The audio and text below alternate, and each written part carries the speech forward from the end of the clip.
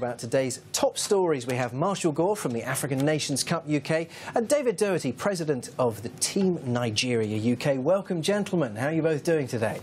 I'm great, Andy, and it's good for you to have us here. Good. It's thrilling to have you here. I want to talk firstly about the Premier League because we've seen, some crazy games today, haven't we? Let's start off with the Manchester City-Aston Villa match, which could have gone either way so many times, couldn't it?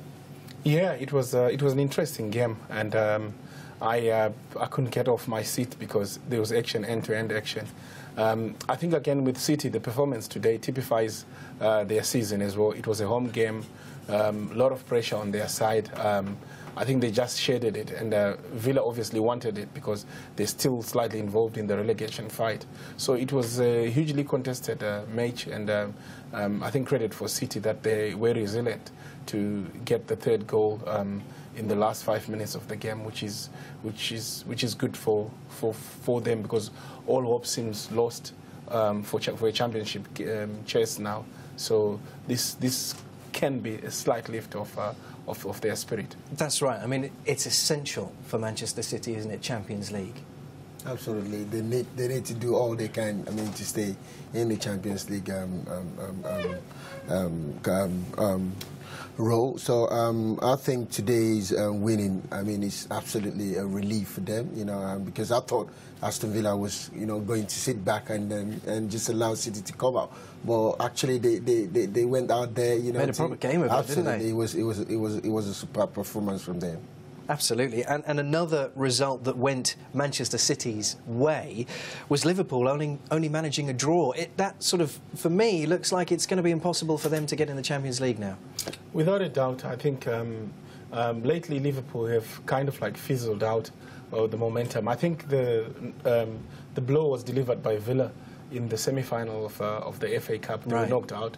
So they bossed them, didn't they? Yeah, I think that affected their spirits now, and it's going to be very, very difficult for them to get that fourth spot, and I can't see them coming back to life and put in a challenge. Today's result against West Brom, a resilient West Brom, I have to say, was a big blow for their quest for fourth place. Well, that's right. And actually, on social media, there are a lot of Liverpool fans now suggesting maybe Brendan Rodgers isn't the right man to manage the side. Would you agree with that? Not at all. I think they should just give him time to to continue what he started.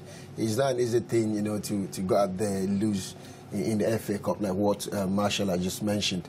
I think it was just because they lost, in that FA Cup. So it's like they're struggling to come back, to that form. Losing out to their, key players that are injured as well. Like Storage and everything. I think they can still bounce back, try and do. Probably the rest of the games, they haven't had at hand. They can still, try and do something better. Okay, brilliant. Look, we'll have one more Premier League match to discuss, then we'll move on.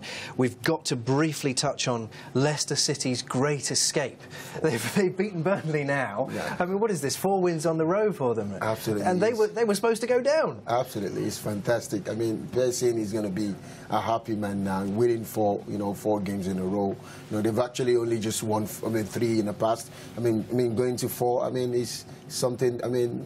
Out of this world. They actually wanted it more. Yeah. than anyone. So I think they will survive. You think they'll survive? Do you agree? I think potentially they will. Yeah. And then what is most important about this is that there was a lot of talk of Nigel Pearson to be sacked. I think a couple of weeks before they got into this winning streak. I think this is a very good example sometimes that if you keep faith in your manager and you stay as a unit, results will come, but you need to be patient. And for Leicester, what a time to pick up form, like you have said. Absolutely. The last 3 wins have been emphatic, and they've really brought life into them. And today, again, to defeat Burnley, it's an incentive. It's like a 6-pointer as well. It is. They're in the race for survival with Burnley, and to defeat Burnley, it just consolidates their position now. And I think it's all looking good for them, but there's still a lot to play for. It's the romance of football, isn't it? What a finish we're seeing from them. Let's have a talk about La Liga now and Barcelona. They're such a great side, aren't they? They really are impressive, but they had what has to be described as an incredible victory. 2-0 against Espanyol, despite the fact that for almost the entire second half they were down to 10 men. This is a big result for Barcelona, isn't it? It is, you know, because if you look at Espanyol, they are a Spanish side that keeps the ball very well as well. Yeah. Just like the Barca side. So, you know, winning today, it's something, you know, very, very, very good for Barcelona to do. But I don't doubt them for once. Like I said, you know, 3 days ago when I was there, I said, you know, Barcelona this time around with the three players that they've got up front. I think, you know, they're out there to win both the Champions League and the La Liga this year. There was a nice stat that I read earlier which suggests that Messi, Suarez and Neymar, they've now got 97 goals for the season.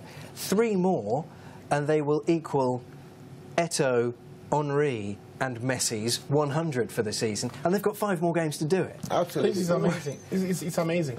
When I saw them dismiss Paris Saint-Germain, you know... Oh, didn't they just? Paris Saint-Germain are a good side. They gave Chelsea a very good running for their money. You know, they're a very good side as well. But the manner in which Barcelona dismantled them, you know, just sends the message. And today, going into the game against Espanyol, you only knew that there was going to be one winner. And you've said it correct as well, that the combination that Neymar, Messi and Suarez, you know, when they started, it was a bit, the clicking was not on. It took a while to gel. Yeah, it took a while to gel. But now it has all become formidable, come into place now. They're like an auto machine when they go on fire, you know.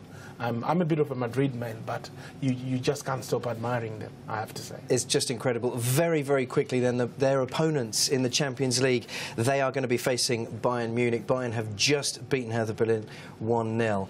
Is that them crowned German champions, do you think? Yeah, because I don't see anybody stopping them. 15 points ahead of everybody. So, with the form they have now, you know, despite having some of their key players not in the team, and they can still pull up, a side that can still, you know, perform at that level. You know, with the last Champions League game that they played, I think they have something, you know, that everyone has to look at. Absolutely. Thank you very much, guys. Appreciate it. We'll be back again with you again in the second half.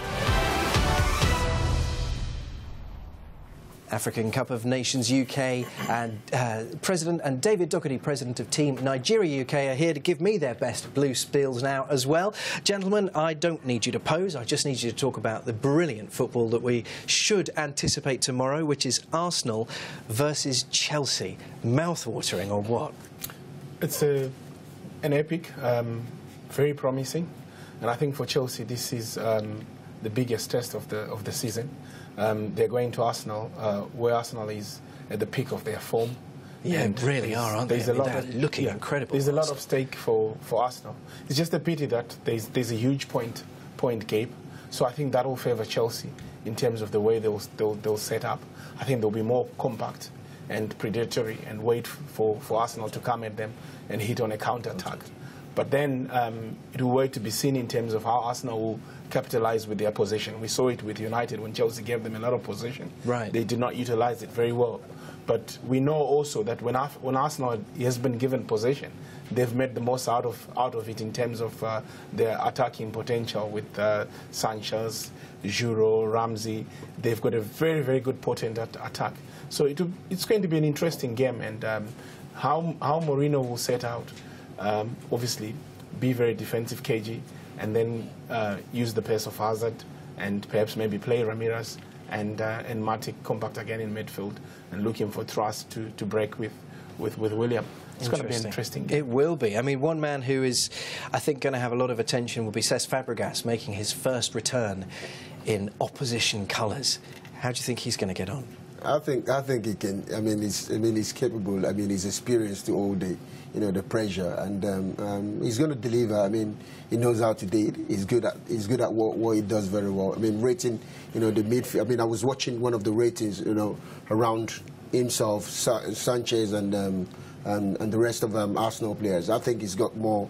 What do you call it? More advantage. You know, better than them. He keeps the ball very well. He has the eyes, you know, to give the true passes and everyone. So I think he's okay. He's going to do very well. We'll see how we get on. Now, guys, I want to talk about the African Nations Cup UK. We haven't got as long as I was hoping for. So, firstly, importantly, tell me what it is. It's a community football tournament organised by Africans living in the diaspora, for Africans also playing football and living in the diaspora. It's a huge tournament, including 20 teams that participate in it. And the FA has actually named it the biggest grassroots community football tournament. Amazing. Nigeria, favourites, do you think? They've won it 3 times before, quite recently, 2009, 10 and 12. Absolutely. That's the open age. But, I mean, this time around, we're in charge of the junior age, which is the under 16, and we won it for the first time in 2014. And hopefully this year, again, I mean, we're still going to come back and do what we did last as well. Brilliant stuff. Well, guys, we've got less than a minute, so quickly tell me, when is the tournament kicking off? The tournament is kicking off on the 30th of May at West Ham Memorial Grounds in East London. Great. Opening ceremony plans? Absolutely. Yeah, Absolutely. It's going to be big? Yes. So most important of all, I want to know, how can people find out more? Because we haven't had the time we hoped for to talk about it. So is there a website they can go to? It's www.africannationscupuk.com. And they can find us on Facebook, African Nations Cup UK, our Facebook page. So Facebook, and let's go to the website one more time. www.africannationscupuk.com. Fantastic, guys. I know you'll be back in again throughout the next few weeks, so we'll talk more again. But thank you so much for your time. Really do appreciate it. You're welcome. Thank you. Thanks, guys.